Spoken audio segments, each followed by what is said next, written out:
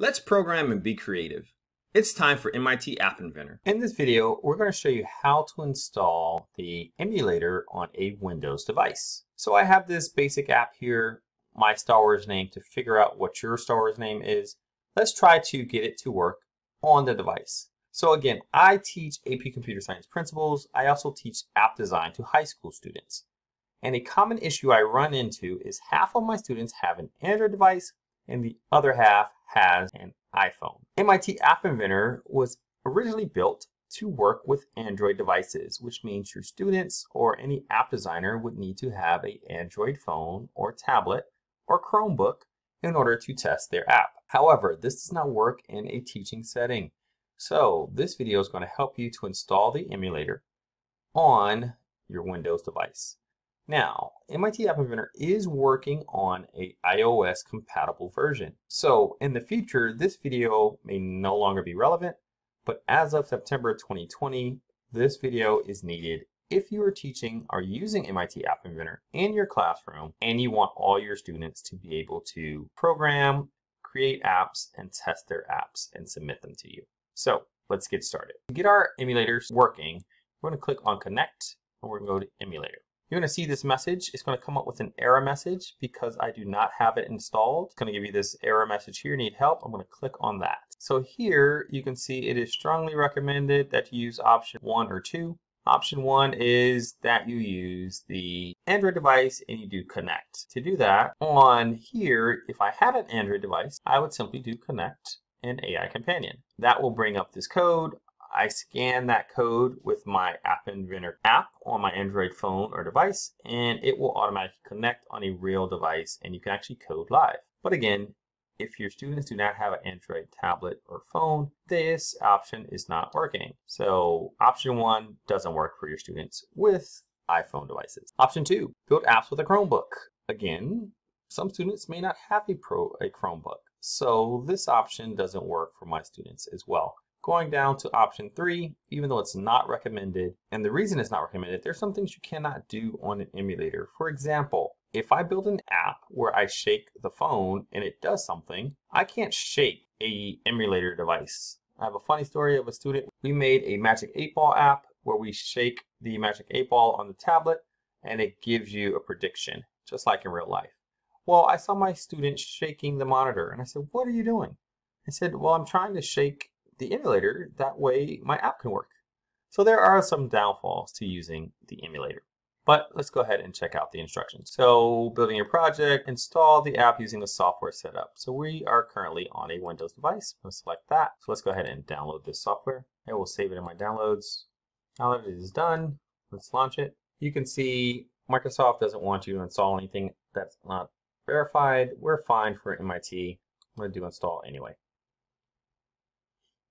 I'm going to press next, agree.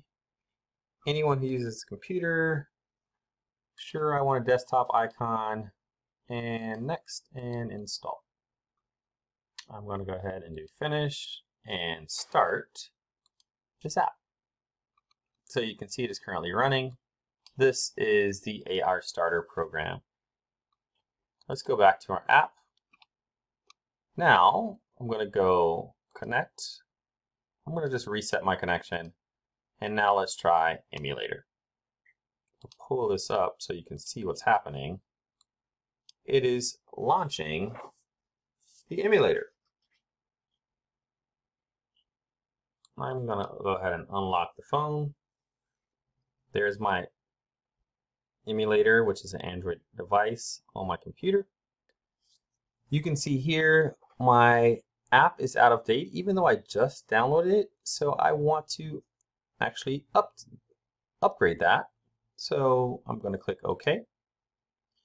To update, the app is now being installed on your device. Please wait for the emulator screen to improve. So let's click on this just so you can see everything that's going on. Application you're installing will replace another application. I'm going to click OK.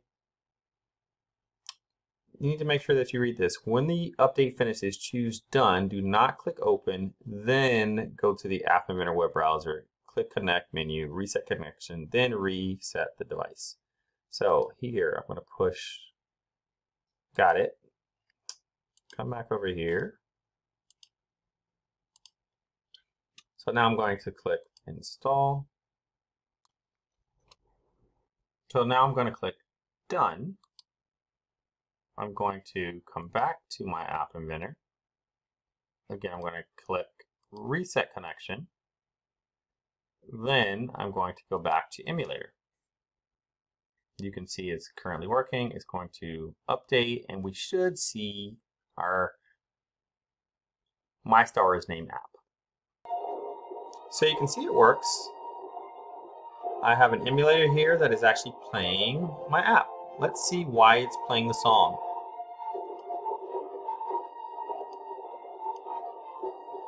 When my screen initializes, I'm playing the Star Wars song. Let's test out some of this other code in the emulator. So my image logo, if I click on Star Wars name, it'll say the Force is strong within you, and then play lightsaber. Let's see if that works. The Force is strong within you. The Force is strong within you. The Force is strong within you. The Force is strong within you. Let's try this. If I touch button start, it'll stop playing the Star Wars song, it'll play a lightsaber sound, and it'll go to another screen called My Star Wars name. So this is My Star Wars name. It will take a second for the emulator to load. That's why they suggest you use a tablet or an Android device. It just takes a while to load. Give yourself to the dark side. But you can see it does work. So let's try this. Let's see if it will compute my Star Wars name. So I'm going to type Jamie is my first name. Gant is my next name. Weaver is my mother's maiden name.